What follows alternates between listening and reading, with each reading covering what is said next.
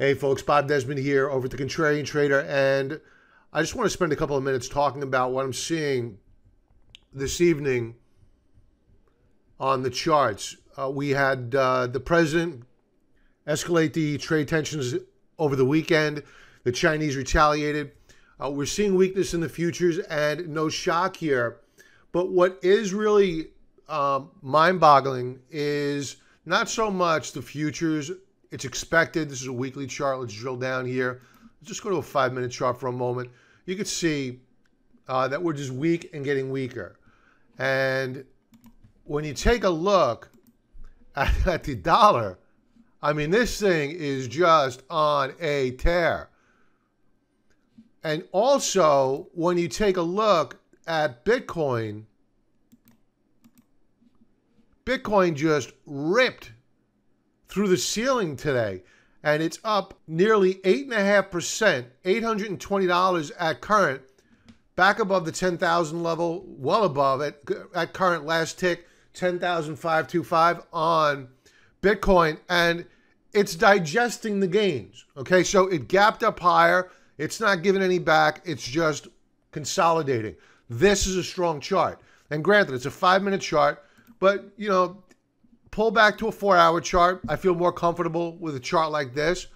And yes, we're overbought relative to the third standard deviation Bollinger Band. But all we need to do here, folks, is trade sideways, and then we continue higher. Much as what we did back here. We stayed extended above the third standard deviation Bollinger Band, and we consolidated, rallied, and then ultimately we double topped out and rolled over. But it looks as though we are rebuilding this rally yet again in Bitcoin, and the other cryptocurrencies are up as well. So what is going on here? I'm going to chalk it up to a few geopolitical issues that are transpiring right now, and the market's sniffing them out. I always talk about U.S. debt, government debt, corporate debt, global debt. It's out there. It's for real.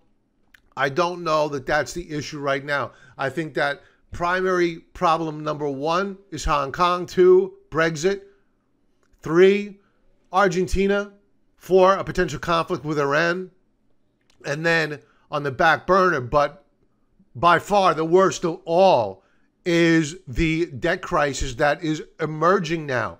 Now, the market's sniffing stuff out here. They're sniffing out problems, and I checked the headlines. There's nothing really frightening in the headlines this evening.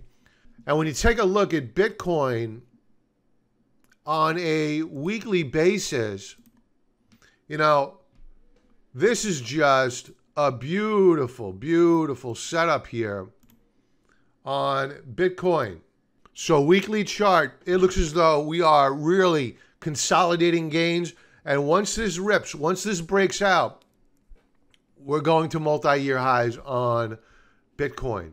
Now, what I'm looking for as well, let's first check out the 10-year bond. Let's clear all this up. So the 10-year bond is down a bit. A heck of a run here. Again, this is a weekly chart. Now, taking a look at gold, you can see that last week we flashed a bearish key reversal. Very bearish stuff. It can be overcome, but it's going to take some doing. It's going to take volume. Like we saw a similar chart pattern right here, right? And the following week we were able to fight through it. Can we do it this time? Volume is still good. I'm not going to discount it. We haven't yet taken out last week's lows, so there's a good possibility that we proceed higher. What's going to hamper gold right now is the strength of the U.S. dollar, right? Because gold is priced in U.S. dollars. If the dollar strengthens, gold gets cheaper in dollar terms. In Aussie dollar terms, gold is at all-time highs. So I think that if we get a pullback in the dollar, gold will continue to rip this week. Taking a look at silver, we are long of the gold miners. I'll just throw that out there, just so you don't think this guy's talking his book or not talking his book. All right, so taking a look at silver now, silver is up a little over 0.75 percentage point. We're flirting with a new high.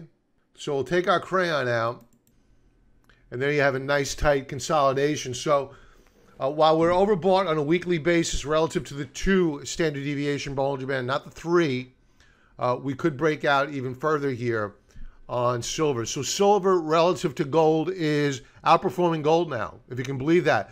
It was only a couple of weeks ago when we owned USLV, which is the leveraged ETF for silver, that silver was way undervalued relative to the price of gold. That's why we liked it, besides the technicals.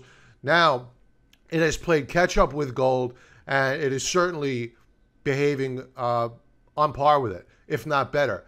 So I'm liking silver here. We'll be looking for an entry point on silver fairly soon, but we want to see a breakout. And that's it for tonight, folks. I just wanted to go over some interesting charts. Some things going on out there. Before I shut off, we're having a Labor Day special. You'll see the coupon codes in front of you. Click the link below. We're all out of gold level memberships. We still have a few titanium level memberships and I think 2 silver level. So jump on those, and I'm closing out the offer tomorrow being Tuesday. Everybody have a great night. I'll talk to you tomorrow.